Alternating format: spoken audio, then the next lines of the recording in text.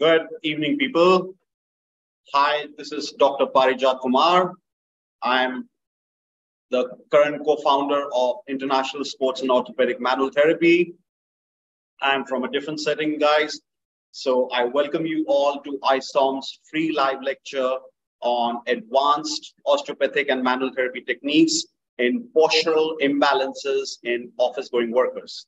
I know you might be having a lot of people, white-collar job people or corporate people who might be coming to you for their neck pains, back pains, thoracic pains, and many more. So this presentation or this free live lecture can really help you to help and treat and manage your patients with neck pain or back pain, especially when they're in a sitting sedentary job. Okay. And I'll try to understand this is a free live lecture. Okay. So I'm going to show you, demonstrate you some techniques, some muscle energy osteopathic techniques, and some manipulation techniques on my subject over here. Okay. Happy Sunday to one and all. Good evening. Namaste. Assalamu alaikum. I welcome you all. Okay. And there will be a quiz shared after the lecture, and people who are waiting for the certificates and who score 5 out of 10 successfully will get their certificates. If you have any questions and concerns, I will share you the contact details of our organization and we can go from there. All right. So I should keep going. Advanced manual therapy and osteopathic techniques in postural imbalances in office desktop workers. Okay. Now, I'm not going to tell you a lot of ergonomic advices because, yes, ergonomic advices do help, but how, as a manual therapist, I can help my patients, that I'm going to discuss. Okay. And guys, I know my voice might be a little echoing because I'm at a new setting. So just bear with me. Okay. All right. So the content shown is just a quick update that it's a legal copyright of our company, which is Isomt Foundation. And the contact details, we have a website. Many people know. You can look up to the courses that you want to learn more from us. You can see our website, theisomt.com. We have a lot of courses on there. We have memberships.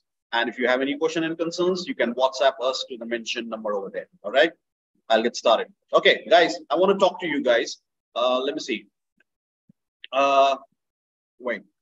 I want you all to message me or mention that in the chat box. What is a good posture according to you?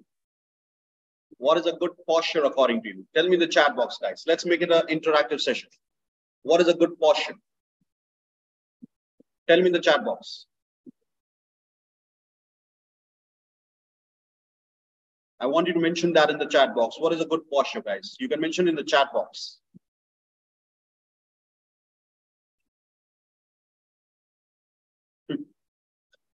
Somebody saying laying down. Somebody saying comfortable position. Now, what do you mean by comfortable position? Like some of my previous fellow people, they are answering this correctly. Good posture. Body that provides. Absolutely. Good posture is providing minimal force and maximum potential. That's a good answer. Good answer, guys. Good answer means good alignment and balance. Good. Sitting straight is not a good posture. That's why I'm here to clear your myths. That when you say, oh, sit straight, well, try. You cannot sit straight practically for more than maybe 30 seconds, 2 minutes, or 5 minutes. You try doing that. You can't sit straight for more than 5 minutes. Practically not possible.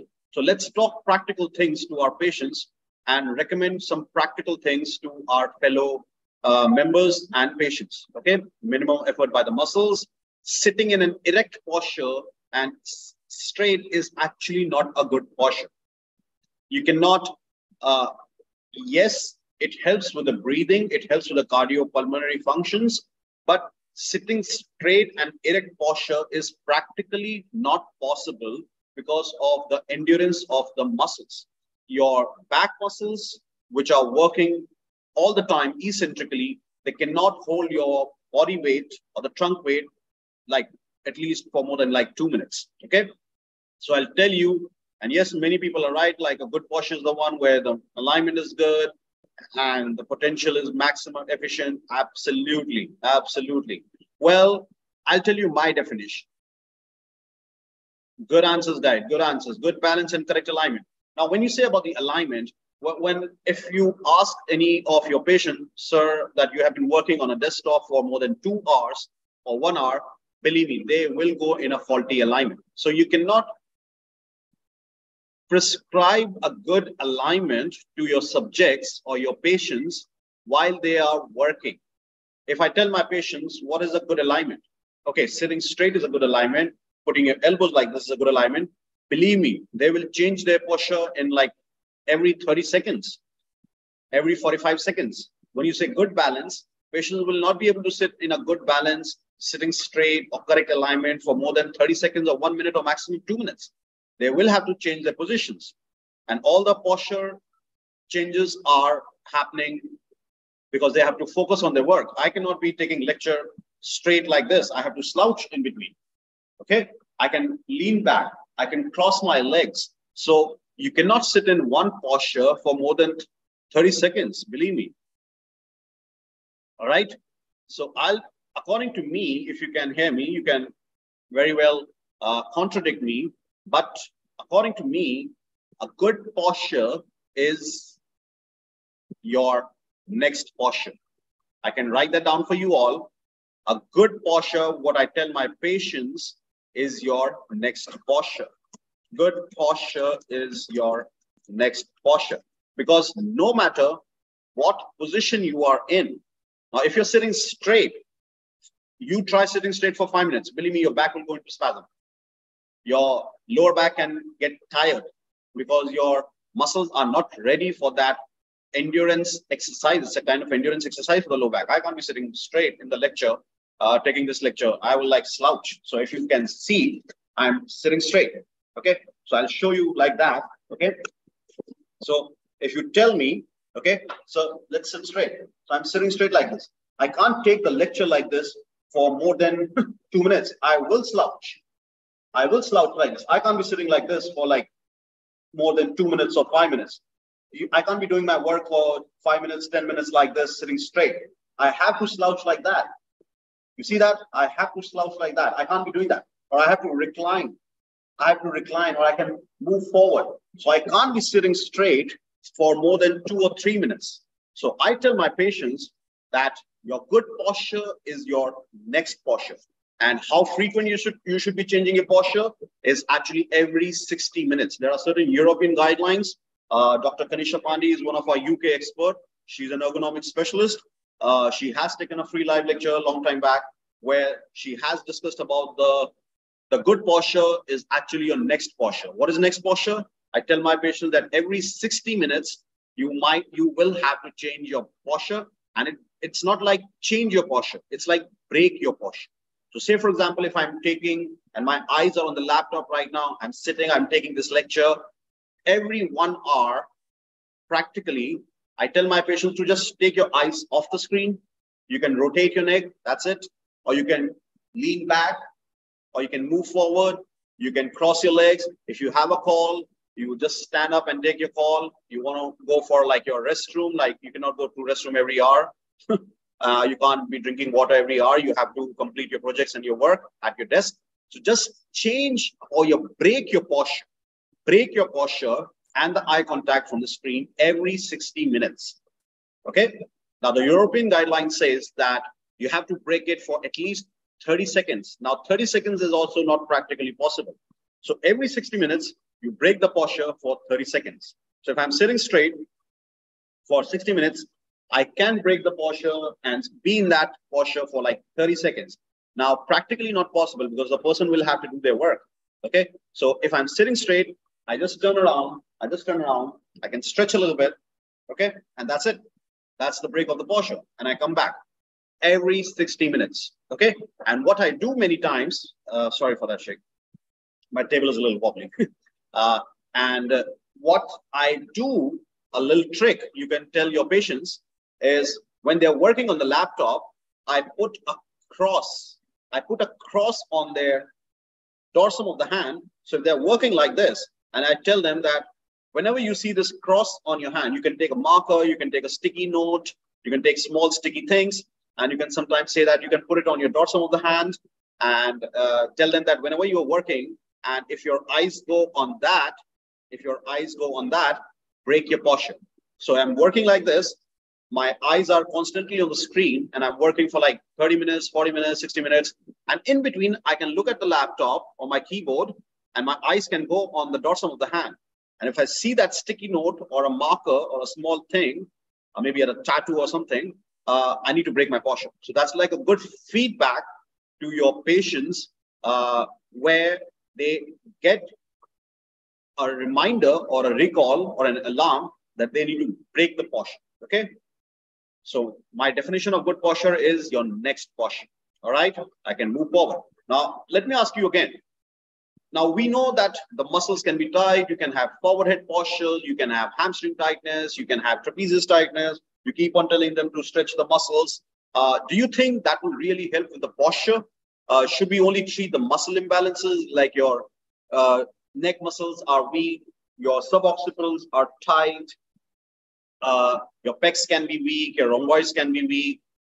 We all keep on doing the upper trapezius stretch. I mean, do you think that will really help with the posture? Or what are your thoughts on that? Or should we like really kind of see some joint dysfunctions too when a patient comes to you with a neck pain, middle back pain, thoracic pain, shoulder blade pains, or low back pain? Do you think we should just kind of focus on the muscle? Because I understand, guys, we are trained to be a soft tissue specialist. What we like to do is, okay, soft tissue tight, let's stretch it. Let's heat it up. Let's provide some modalities. Let's do some kind of a soft tissue treatment like cupping, needling, taping, massages, myofascial. Do you think that is the only thing that will help the patients? Short-term, symptomatic, yes, it will. Placebo, definitely it will. Well, if you warm my muscles over here and you massage my muscles over here, obviously it will be comfortable. I want you all to do one thing right now. I want you all to come in a sitting position. I want you all to come in a sitting position right now. If you are laying down, so please come in a sitting position and try to palpate your upper trapezius or your levator scapulae, which is just around your superior angle of the scapula. So try to feel for your trapezius. Try to feel for your trapezius. And believe me, my left trapezius is also kind of a tense. My trapezius, upper trapezius, or the levator scapula is also tense. But I don't have any neck pain. So how can you say that upper trapezius tightness is leading to that patient's neck pain? So the long story short, we should be assessing the joint dysfunctions too, along with the muscles imbalances, because there is something called arthrogenic inhibitions. The joint dysfunctions or the joint malalignment can cause the muscles to work in an improper manner. Okay. So yes, you can treat the muscles as well. Not that I'm saying that you can't treat the muscles and that will not help the patients. You need to strengthen the primary agonist. That's very important. You can stretch the muscles. You can provide soft tissue treatment. I'm not against that, but you need to see the joint dysfunction as well. Okay. So that is my thought on the joint dysfunction. And these are the areas which is commonly affected. It's like a universal pattern on your slide that you see. So muscles that you see, maybe the suboccipitals are tight, the deep neck flexors are weak, upper trapezius can be tight as well as the weak. Okay, levator scapula is tight a lot of times. That's why patients complain of like a scapular pain. Rhomboids are hypertonic a lot of time. Your wrist and forearm extensors can be hypertonic. That's why patients can complain of the tennis elbow or the lateral epicondylopathy. Pecs can be tight. I'm working like this all the time. Protracted shoulders, okay? Erector spinae, levator costarum on the back of the muscles, or it can be tight because it's working eccentrically all the time to work. Your abdominals or your obliques, they can be weak as well as tight. So please, guys, focus on the obliques when you are training the patient, especially with the neck pain, thoracic pain, or the back pain. G-max can be weak. Hamstrings can be tight. Quads can be weak as well as tight. Okay. I sound like I'm reciting a poem. Your calf muscles can be weak as well as tight. Okay. Intrinsic foot muscles can be weak because you're sitting all the time of the day. Okay. How somebody's asking me how obliques can affect neck pain. Absolutely. That's a great question. Regional interdependence. We teach a lot of regional interdependence at the Isomt platform. We teach hands-on training, which we teach online courses. And that's what we teach at the Isomt platform, that if I treat my patients regional interdependent area, say, for example, oblique, it can fix my patient's thoracic posture, thoracic kyphosis, and it can help the patient with the neck pain. You think thoracic kyphosis or increase of the slouch posture is all because of the weakness of the upper back muscles? No. I can be sitting, I'll show you, I can be standing in a posture like this. Okay, you can see, I can be standing in a posture like this. I can be standing in a posture like this. So if my abdominals are not strong enough, the pelvis will not be supported, the thoracic spine will not be supported. So I can be standing like this. Okay, I can show you from the front. Okay, I can be standing like this.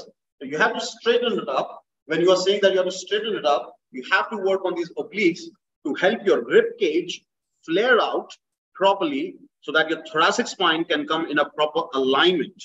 And if your thoracic spine comes in a proper alignment, your hips are in a proper alignment, your shoulders come in a proper alignment, and that will help you, your patients with the neck pain. That is called regional interdependence. Okay. So when you're working with your neck pain or a low back pain, it's not just the one area that you have to treat.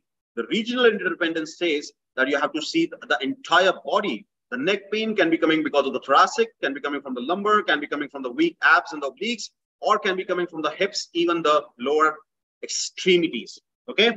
So just don't treat or assess the postural muscles. That's what I said in my previous slide, that you have to see the joint dysfunction as well, guys. Oops, too fast. So that's what I asked you. That's what I asked you, that don't just treat the joint muscle imbalances. Muscle imbalances, you and me right now, we all are having. Okay. Your upper trapezius is tight. My upper trapezius is tight. My neck flexors are weak. Your neck flexors are weak. My hamstrings are tight. Your hamstrings are tight. Do you have pain? Do I have pain? I don't think so. So you need to work on the joint dysfunction as well, because these muscle imbalances can be universal. Okay. The joints that is commonly affected is C0, C3. Okay. Now, if you tell me that, okay, the patient is having a forward head posture, what are you going to do about it? You train the muscles. Well, do you think if the patient is in a forward head posture and you tell them to chin tucks, do you think their forward head posture is going to get corrected in like 2 days or 2 weeks? Tell me in the chat box, guys. Tell me in the chat box. If you work on the patient's forward head posture and you tell them to do chin tucks maybe twice a day for 2 weeks, do you think their forward head is going to get corrected? It needs time, absolutely. And do you think that the patient is compliant to your exercise? Do you think that the patient is not going back to the same posture? They will. They will not listen to you. Believe me, patients will come and go according to their convenience. They will do exercise according to their convenience. They will maintain their postures according to their convenience and their work. So no matter how you tell your patients that do this chin tucks, do this exercise, patients are not going to listen to you. Understand that. So you have to recommend them something simple and practical. I repeat, you have to recommend them something simple and practical. What is simple and practical? Just change your posture every 60 minutes or break your posture every 60 minutes. Okay. Your cervicothoracic region is one of the areas that I would be demonstrating the technique that can be affected quite a bit. And your shoulder problems, patients with the upper back problems or the neck problems, it can be affected. Your thoracic spine gets stiff. You're constantly working over there. It gets stiff. Your ribs get affected. I'm constantly in an elevated position, so my upper ribs get affected. Lumbosacral gets affected. Understand that. Lumbosacral gets affected because I'm in that sitting posture. So I have some of the self-mobilization and self-sitting distraction that I will teach you today in my this free live lecture so that you can tell your patients to do that when they are sitting at their workstations. Okay. We have hip joint as well and your superior radioulnar joint as well that can help your patients who are having a lateral elbow pain. Okay. All right. What we are treating. So that's why I tell my colleagues in my online courses and my hands-on training that don't just treat the soft tissue. Don't just treat the soft tissue. You have to treat the asymmetry. You have to treat the restriction of motion. Okay. Oops. What are the causes? Obviously, the sustained posture, not just their desktop. It can be a sleeping position. It could be driving. People are driving from their home these days to their work. Well, some companies are not anymore telling them to work from home. They want the employees to come. So they can be driving long hours. They can have a problem. It could be a repetitive micro trauma or a one-time trauma where I can just turn around if my chair is not a swivel chair. So if something, say, for example, my colleague or my boss calls me from behind and I'm doing my work, and if my boss calls me from behind and if my chair does not swivel, so what do? Excuse me. I turn like that. I turn like that. So that is an abrupt turn and it can cause a back pain. Okay. Immobilization or any resolution of pathology disease. Say, for example, I just recovered from COVID, any viral fever that causes an inflammation in my body, and that can cause pain in your back. So you need to assess the root cause. Okay. There is an osteopathic muscle energy technique that I would like to show you now, where you can perform this technique if your patient comes especially with the headaches or upper cervical neck pain. Okay, so this is called a sub-occipital technique. If you see my fingers over there, it's cupped under the occipital condyles. Okay, it is cupped under the occipital condyles, and I ask my subject or my patient to perform a gentle nodding.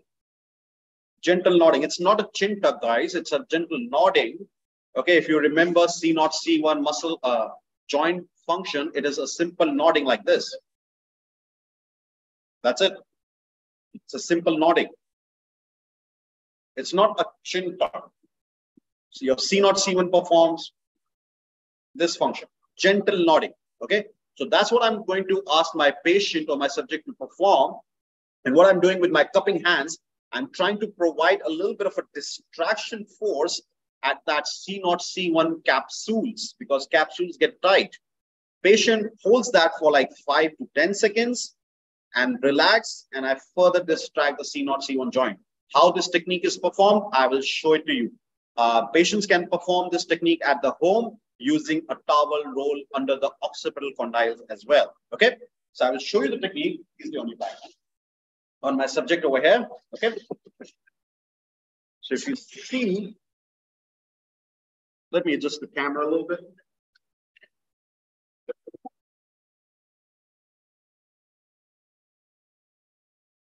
To see what are the, all right. So I will show you these two techniques, and I'm going to stop my share screening and so that you guys can see a little bit more on the bigger screen. Okay, I guess that's a good view. So what I'm going to do over here,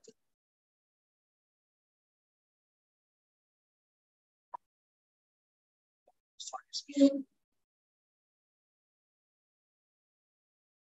my subject is in a comfortable laying down position. Okay, I'm going to palpate her occipital condyle over here. If you see, I'm going to palpate her occipital condyle. Okay, her occipital condyle over here, and I'm going to take my hand like a cupping motion, and I'm going to palpate like this. Please relax now. Please relax. Okay.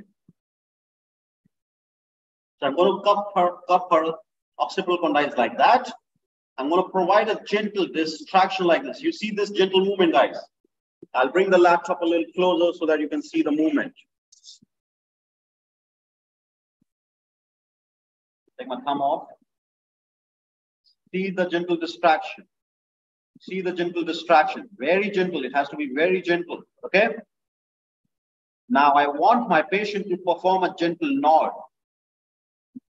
The nod, I can guide her. The nod should be like this. That's it. The nod should be like this. That's it. That's called the nod. Okay.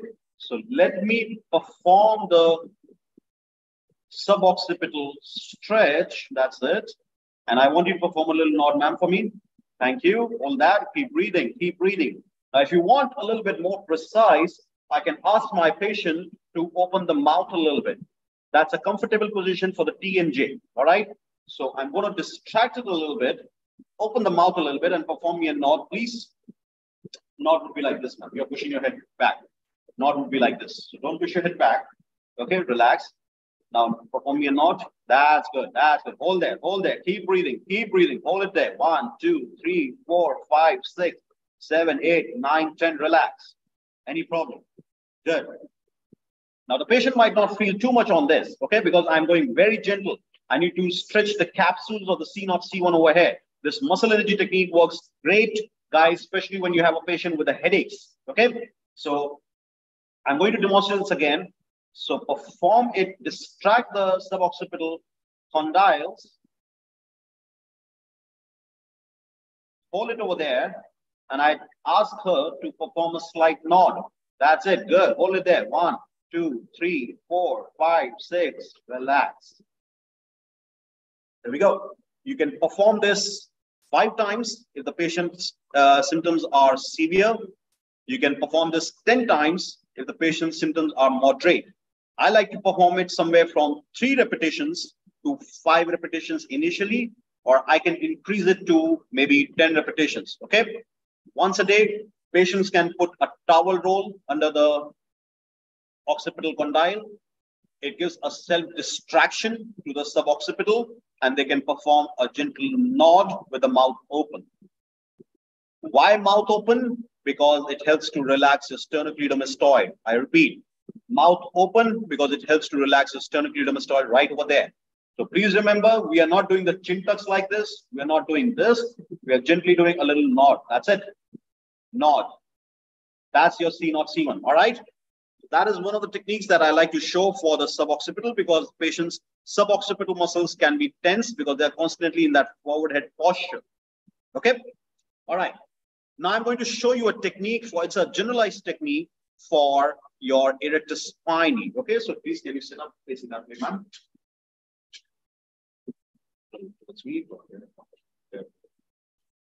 All right. So the patient is sitting in a comfortable position. Okay. Now, always, guys, respect your patient's gender and age. Okay. I'm not going to ask her. I would request her. Can you lift your shirt up a little bit, ma'am, if you don't mind?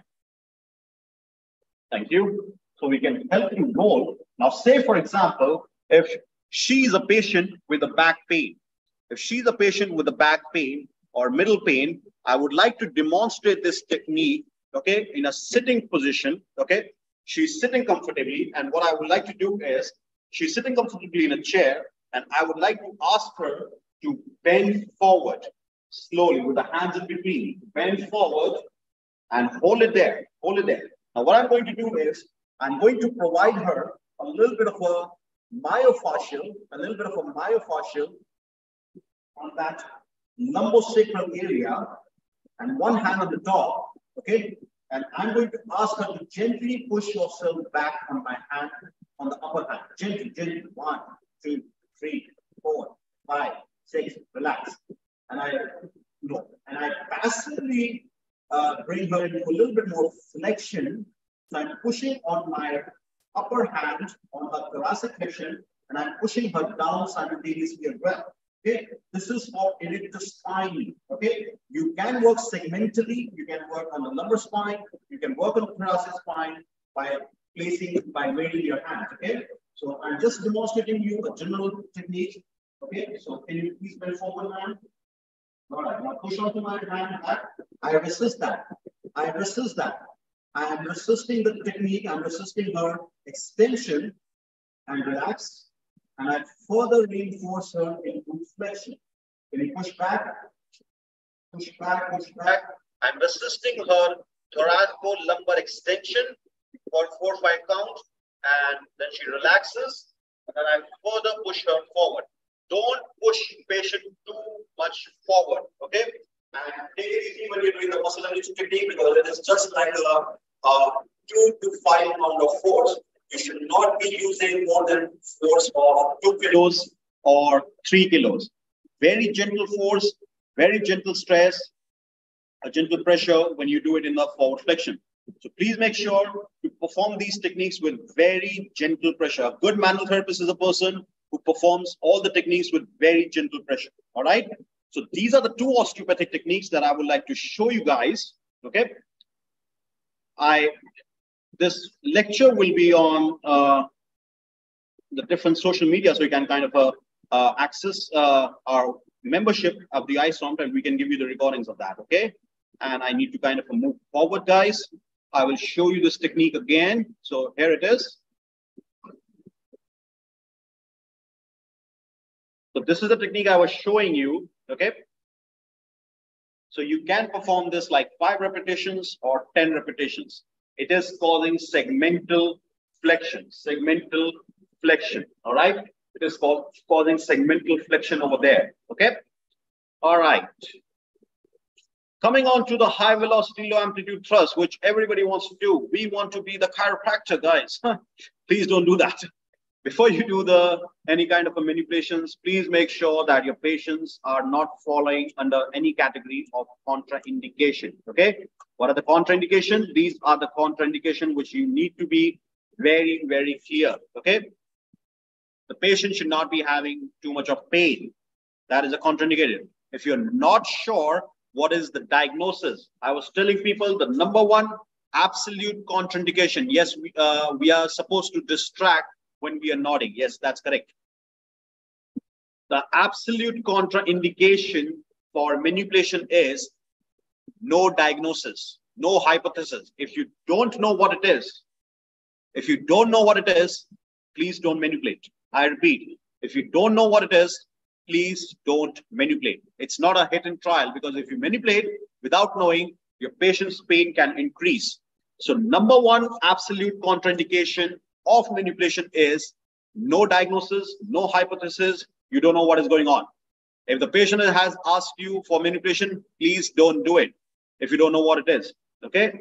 I know people come to you just by watching a social media video and they want to be manipulated. Please don't do it. They can be unstable. They can be having some contraindication. And if the pain increases, that's not going to be good for you. All right. So I'm not going to go into detail of all the contraindications. We generally cover that in our full manipulation course in our cohort program. Okay. So, but please make sure if you're doing a cervicothoracic or thoracic spine manipulation, you need to clear out all the contraindications, please. Isomt, myself, and nobody will be responsible if your patients have pain after the manipulation. So please be responsible and assess your patients completely. Okay. You need to clear out the cervical artery. Okay. And your patient's red flags. Okay. There are evidence that we discussed that. What does the evidence say? I can actually help my patients biceps brachii muscle to increase just by manipulating the cervical spine. You need to know the root values of the nerves. You need to know if the thoracic spine, if your lower trapezius and middle trapezius is not working, which level of the thoracic spine you need to manipulate. If your upper trapezius is tight, why your upper trapezius is tight? Why your hamstring is tight? It's because your primary muscle is not working properly. Why your primary muscle is not working? It is all because of the arthrogenic joint dysfunction. Okay. There are a lot of researchers which say that the moment you manipulate, you can increase the EMG activity or the strength short term. Okay. This is short term. Yes, you will have to give them the exercises to strengthen that particular muscle. Okay. There are a lot of evidences, and that's why we run a certified evidence-based orthopedic manual therapy program. We have a 1-year manual therapy program, guys, where it's a US-based program. We have a US experts. Dr. Cameron McDonald would be taking a lecture next month, okay, on the hip part. So we have American experts who take these courses, bring the world best evidence. These are fellows. These are certified therapists, manual therapists, and Dr. McDonald, they were the president of the fellowship residency. Okay. So we have big people who are teaching at the Isomt platform. Okay. Short-term effects of thoracic manipulation on lower trapezius muscle strength, Cleland, 2004. It has been shown that if I manipulate my patient's lower thoracic spine, I can increase the muscle strength of the lower trapezius. Okay. Cervicothoracic manipulation can increase the knee extension. Okay. I'm going to show you a cervicothoracic manipulation just in a while. Okay. And a lot of articles are there where the manipulations, muscle energy techniques can help your patients joint dysfunction. Yes, they have to do the exercises. You will have to give some postural recommendation. You might give them an ergonomic recommendation. That's why I'm not including a lot of ergonomics in this lecture. Okay, I can show you some exercises, but I have already taken a free live lecture on the medical exercise prescription. Okay, where I have told, it's there on the YouTube channel of Isomt, where I have shown some specific exercises for C7, T1, T1 to T3. So if you want to access that lecture from the YouTube, you can go through it. Okay, so I'm going to demonstrate to you right now a manipulation technique for cervicothoracic. And I like this technique, but please make sure that your patients have more than 60 degrees of neck rotation. Your patient should have more than 60 degrees of neck rotation when I perform a cervicothoracic manipulation. So please can you turn on your stomach, man? Okay, so your subject or your patients can be in prone. I'm going to take my web space and palpate my patient or the subject's spinous process, T1.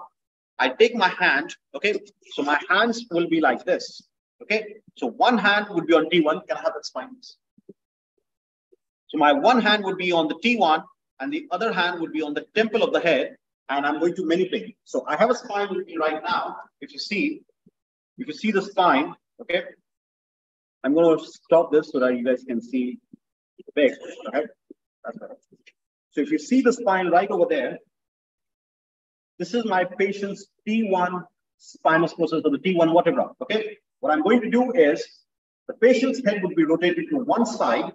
I'm going to take my web space on the T1 like that, and my other hand on the temple of the head. The patient is rotated this way. Okay, this way. I'm going to show you the technique of the subject as well. So I'm going to take my elbows parallel and opposite, and my force would be from my right hand, manipulating hand. I will never push on the patient's head because that can injure the patient. So this technique looks something like this. All right. I'm going to show you that in my subject. Okay. So she's laying down prone comfortably. Okay. I can show you the T1 spinous process. I want you to palpate T1 spinous process. I would like to palpate her T1 spinous process like that. She can turn her head that side. Okay, so I can show you better from this side. Okay, so she has turned her head to the left side. This is her left side. The camera facing would be the right side. I would like to bring her head a little bit into extension. Okay, that localizes the C7 and T1 for me. I will take my web space on her T1 spinous process like that, and my other hand would be like this. Okay, if you guys can see. So my one hand is pushing her obliquely towards the opposite scapula, my manipulating hand, and this hand would be on the temple of the head. Okay, so the technique would look something like this. I'll just take my elbow off so that you guys can see. Okay, the head is in a little rotation and a little bit of an extension. Okay, so I'm going to feel for it. Okay, please can you take a deep breath, man? Breathe out. There we go. That was a pop. Okay.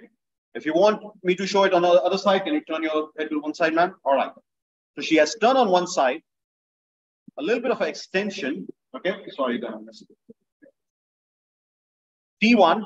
Okay, I'm sure she's feeling good.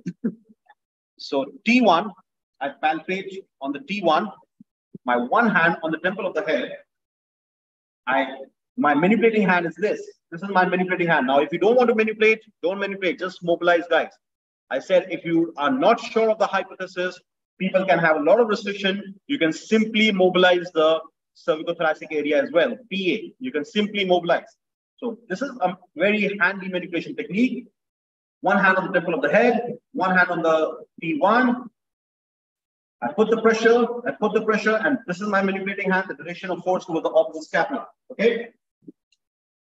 Relax. There we go, already popped. Okay? If you can't do it one time, you can reposition the patient and try performing it the second time as well. Okay? But don't perform more than 2 times in one single session. I repeat, don't perform more than 2 times in one single session. Okay? Next, I can show you the presentation. Next, I will like to come on the thoracic manipulation. A very handy technique, and patients will complain of thoracic pain. Okay, so this is a thoracic spine. I like to do it in a supine position where I use an open grip and put my spinous process around this one. So please, can I have the spine? And I like to ask my patients to hug themselves, and I would like to push them. This is like a supine AP manipulation. Wait. So what I'm doing over here is I'm putting the patient in a supine position, if you can see. I'm putting the patient in a supine position. Okay, patient is going to hug themselves. I take my metacarpophalangeal line, volar aspect, and put it on the spinous process like this. The patient is going to hug themselves. I am going to provide a little bit of an extension from my lower hand. I would like to manipulate the elbow to that particular segment, and I would like to ask the patient to take a deep breath in, and when they breathe out, pop. Okay, pop. Girls, when you're doing this technique, make sure you can have a pillow or a towel pad around your body so that there is minimal body contact. Or if you want to do it in prone, you can do it in prone as well. But supine works really good, and you will require good amount of the angles and training in order to do this technique. And where you can get the training and education, Isomt is the right platform. Okay, thank you. Please, can you lay on your back, ma'am? Okay, come down, come down. Yeah. So let me kind of take it a little bit back. Okay. So she's in a crook line position. Her knees are bent. Okay. Let me kind of stop this presentation. There we go. Okay. So she's laying down in a supine crook line. Please, can you hug yourself, ma'am? She hugs herself. Please, can you turn towards me? She turns towards me, and I'm going to take her middle thoracic spine right over there, and I'm going to put my hand like this. She turns back. Now I can manipulate the upper elbow to manipulate that particular segment. So I would like to extend her from my lower hand. Okay, I like to extend her from my lower hand, and please take a deep breath in, ma'am. Breathe out. Okay, she can turn around again. She was resisting a little bit, and you can change the level. Like to put her back. Okay, can you lift your bottoms up a little bit? Slightly. Yeah, a little bit more. A little bit more. Take a deep breath in. Breathe out. There we go. She wants to say yeah. All right. So I manipulated her T4, T5 level. Okay. You have to be specific when you do that particular technique. Okay. You want to mobilize in a prone position, you can do that as well, guys. Okay.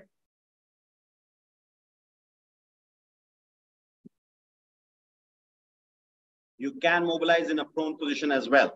Okay. Next technique, guys, understand I understand I'm going a little fast, but I have to show you the techniques that can be very handy to your patients, especially in a postural issue. They can complain of middle back pain, neck pain. All these techniques would work just great and fabulously. Okay. But that doesn't mean that you don't perform them. You don't recommend them any exercises. They have to do the mobility exercises. They have to do the strengthening exercises. They have to work on the ergonomics and their lifestyle changes. Okay. It's an amalgamation of all the areas. Okay. Next can be lower back. Please be careful to rule out all the contraindication before you do the lumbosacral, thoracic, or cervical thoracic. Okay. So I will show you the lumbosacral technique, gapping technique. Okay. This is a specific gapping technique. We teach more opening and closing dysfunction in a particularly lumbar spine. Okay. So please can you turn that side, ma'am? All right. So patient is in a sideline position. They can have a pillow under their head. Okay. So is it okay if we explore a little bit? So say, for example, if I want to work on her L5 S1, okay? If I want to work on her L5 S1, I would like to keep the lower leg a little flexed, lower leg flexed like this, okay? I would like to feed from the upper leg and put that on her calf like that, if you see the position. Okay? If you see the position, I would like to keep a calf like that, and the lower leg is flexed. Why? Because I want to put the force on the L5 S1. If you want to put the force up higher, you need to keep the lower leg extended. Okay. Now I need to lock the upper lumbar spine as well. So my target segment is L5 S1. I like to feel the L4. I would like to take her hand like this and ask her to hold on to my left scapulae. I would like to rotate her until I feel the rotation of my L4 segment. Please relax. Don't do it. Let me do it. And now I feel the rotation. I feel the rotation at the L4. I ask her to hold on to the wrist like this. I take my hand from below so that I can put it on her rib cage. I stabilize her L5 spinous process down. I take my hand on her iliac crest, okay, like that. And this is my manipulating or mobilizing hand. This is my stabilizing hand, okay. So you can mobilize the patient with a gapping where I'm adducting my arm, okay. So I'm mobilizing her like this. I'm mobilizing her like this, okay. I'm mobilizing her like this. Now, if I want to manipulate her at the end range, there we go. Okay, that was a quick pop over there. If you just heard that, okay. So that's the mobilization. If you don't want to do the manipulation, don't do it, and don't put too much pressure on the patient's shoulder, and don't put too much pressure over here. It should be comfortable. Mobilize, mobilize, mobilize, mobilize, and when you feel you have reached the end range, and then pop. Okay, so that is for lumbosacral area L5S1. Okay.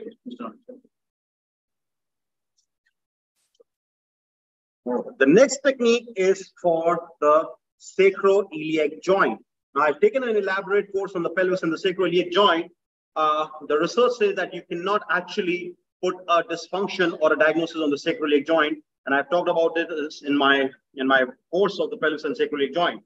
But there's a way you can manipulate the pelvis and the sacroiliac joint, and how you can do that, I will show you. Okay, so let me just adjust my camera a little bit. Okay.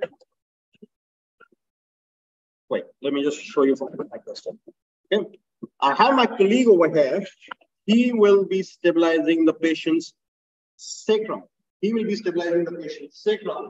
So I like to manipulate her right sacroiliac. I like to manipulate her right sacroiliac joint over there. Okay. So I'm going to ask my colleague to stabilize her right ila. Okay, which is a part of your sacrum. It is called inferior lateral angle.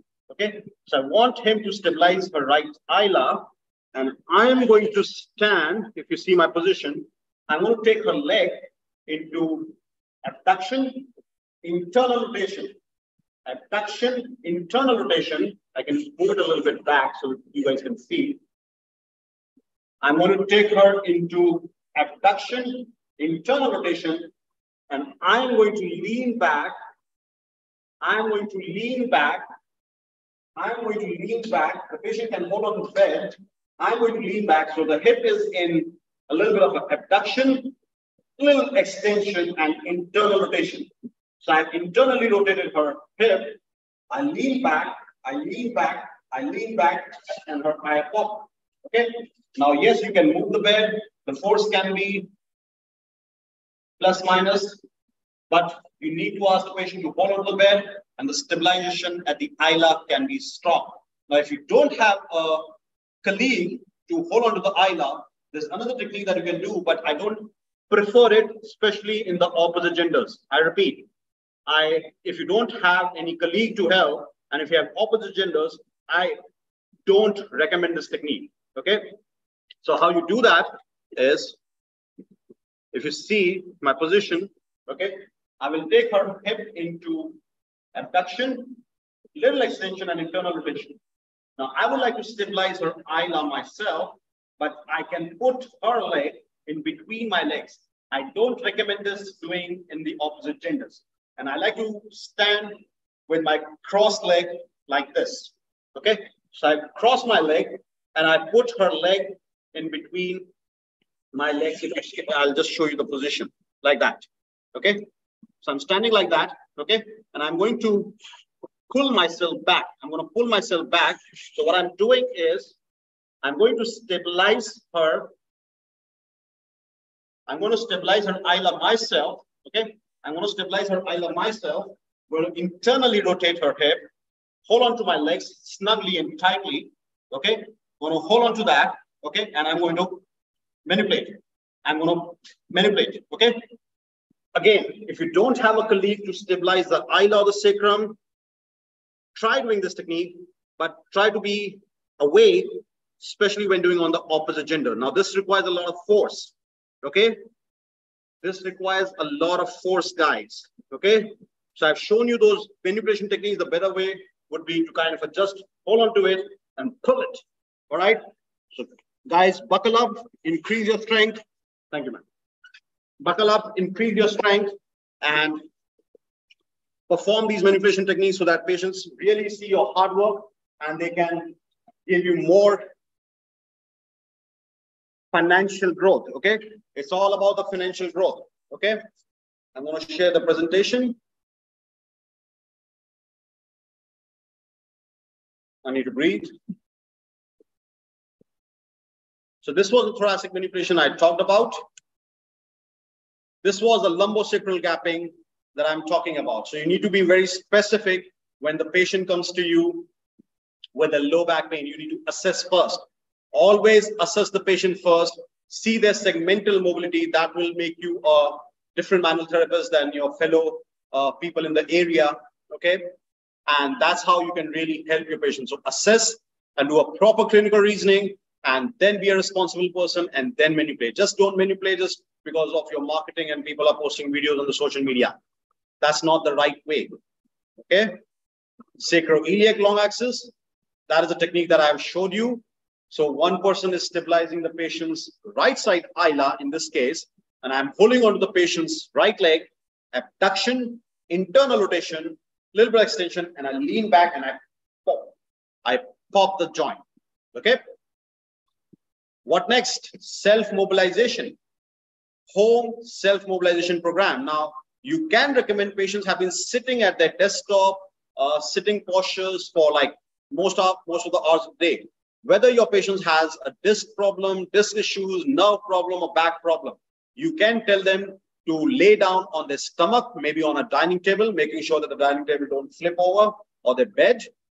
Put their leg relaxed and put a pillow under their upper thoracic level and lie down prone for at least 2 to 3 minutes, or maybe 3 to 5 minutes. Okay, once or twice a day if you can, and then maybe once or twice a week for lifelong. Okay, lifelong. Why? Because they are going to work. They're not going to stop their work. They will be working for like 5 years, 10 years, or 15 years. So they will be in the sitting posture. So tell them this self-mobilization for once or twice a week, lifelong. Okay, maybe 3 minutes a day, 5 minutes a day, 10 minutes a day. I'm sure you can take out 3 minutes a day and just lie down prone after your office work. Okay, you want to increase the hip flexion, you can take a couple of pillows under the stomach, soft pillows, and increase the hip flexion. That will take the self-distraction to the upper lumbar level, or it will increase the distraction force. Okay, this is called a self-mobilization. Another one is sitting. Now your patient has been sitting for long. This is called a self-sitting lumbar traction. I'm sure people know the prone one, but this is a new one that I would like to teach, that where you can use a thin foam roller. Now the one that I have over here is a little thicker one, but you can take a thin foam roller. You can carry it with you while you're driving or while you're at your office, or you can just take a couple of towel rolls. You can just take a couple of towel rolls, okay? Put it just distal to your ischial tuberosity. I repeat, just put it distal to your ischial tuberosity. One pillow can be put behind the back, okay? One pillow can be put behind the back and sit there for at least 2 minutes, 3 minutes, or 5 minutes twice a day, okay? A very handy self-distraction sitting technique, okay? You can you can do that technique. You can perform some mobility exercises. You can perform some child pose, some cat and camel for lower back, thoracic mobility. This exercise doesn't need any introduction. Okay. Patients can perform chin tucks or simple nods, or they can start with a supine chin tucks or a pressure feedback unit, which is an evidence-based thing. They can progress to chin tucks in sitting, and you can progress it to the resistance. So these are the exercises. Inversion table you can use for the disc, but there are limited and conflicting evidence for the disc bulges. Okay, prone distraction helps the disc bulges a little bit better, but the distraction decompression, as it was shown in the 2021 revised management of the acute and low back pain article, the evidence for distraction on acute or chronic low back pain is conflicting. Okay, you can do some specific cervicothoracic exercises. It's there on one of my free live lecture on the YouTube called Medical Exercise Prescription. If I manipulated C71, how can you retain it over there?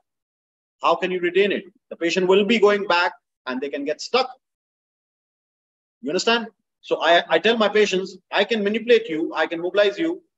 What is the guarantee that it doesn't come back? It will come back. You are going to sit back again in a bad posture. It will come back. So if you don't do the exercises, it's not going to help you much. Okay? Thoracic self-mobilization, thoracic rotation in sitting, standing, or maybe sideline. Okay? Lumbar pelvic rotations in supine, abdominal bracing, glutes while sitting or standing, foot intrinsic, while you're sitting at the time of the day, you are just relaxing your feet, your hips, and those muscles are not working. So sometimes if you see those marks, remember those marks on the dorsum of the hand. If you see those marks, just start working on your intrinsic of the foot. Just start curling your toes. Just start curling your toes. Okay? And then you can further advise them some ergonomic changes to their desk stations, maybe the armrest and the view. Some chairs are there. I'm not going to go into detail of the ergonomic thing. Okay? The first cervical MET is for your suboccipital headaches or the upper cervical neck pain. All right? Okay, dokes, that was a bang on time. So that marks the end of my lecture today, guys. I know it was short, sweet, concise. Sweet, I don't know, but short and concise. And in 1 hour, I understand it was a little too much in a short span of time. But I want you to take home some of the handy techniques. Remember, your good posture is your next posture. Just remember that. Your good posture is your next posture. Okay? We have a 1-year cohort manual therapy program coming up very soon. The applications are currently open. Okay? You get 5 US-based certificates, international certificates in just 1 year of manual therapy program. And this is our faculty right now. You can see that on our website as well. Okay? The deadline is 5th of November. Okay? So we do these lecture. You have a certificate of certified evidence-based orthopedic manual therapist. People who are doing hands-on, they get a diplomat. You also get a dry needling practitioner level 1 certificate. You get a spinal manipulative therapist certificate. You get a certified extremity manipulative therapist certificate. The information is there on our website and our social media, and this will be shared in the group as well. So in India, we do it right now in Delhi NCR. We do it in Chennai, in the southern part. Okay, we are coming to Chennai next month, guys. We do it in Mumbai, and we do it in Kolkata too. Okay, so we are doing it in different cities. You're welcome to sign up for this 1-year manual therapy program, hands-on. And if you want to contact our team, you can WhatsApp us on this particular number or email us. Okay. Now we are going to share the quiz on the group. Okay. People who successfully pass the quiz with 5 out of 10 or more, they will get the certificates. If you want the recording of this lecture, you are welcome to go on our website and become an Isomt premium member. Remember, your good posture is your next posture. All right. So follow Isomt on different social media if you can, and follow the Isomt channel where you can get all the updates. And if you have any questions and concerns, please let us know on our contact details. I'm Dr. Parijat Kumar, the co-founder of Isomt, And I bring you these free live lectures from our American experts as well to help your patients better in an evidence-based and an ethical way. All right. Please take care. Have a good night. I hope to see you soon, and God bless. Thank you.